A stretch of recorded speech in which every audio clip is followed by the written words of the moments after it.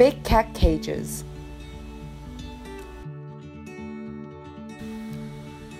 Big Cat Rescue doesn't believe that cats should be bred for life in cages. For those who had the misfortune of being bred in captivity, we offer the best habitats in the world.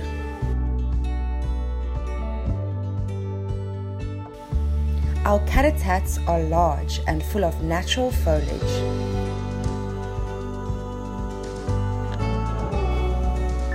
Man-made platforms and dens that were built to satisfy a cat's every desire. Cleaning cages is just as important as clean water and good food. It takes longer than feeding or washing water bowls. This cage is a typical size and it took 2 hours.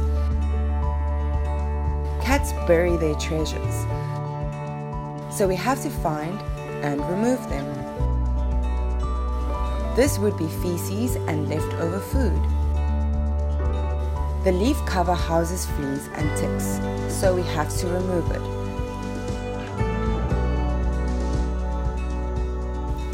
In Florida, leaves sprout when it's warm and drop off the trees with a cold spell. So we have many more seasons of leaves to rake than places where there are just 4 seasons. Our cats have big, shady enclosures. When branches and leaves fall on the top, it gives rats a place to hide and breed. The decaying plants can cause the wire to rust. If too many pile up, it makes it hard for us to see if the cage roof is secure, and if left for too long, the weight could stress the roof.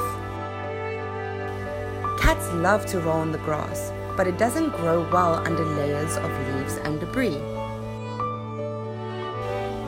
Raking the soil allows us to seed the area.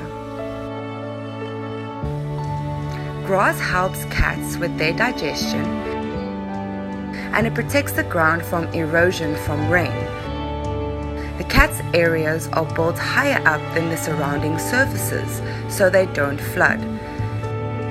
Grass helps hold the level up. Want to intern or volunteer? Or just find out more about us and our mission?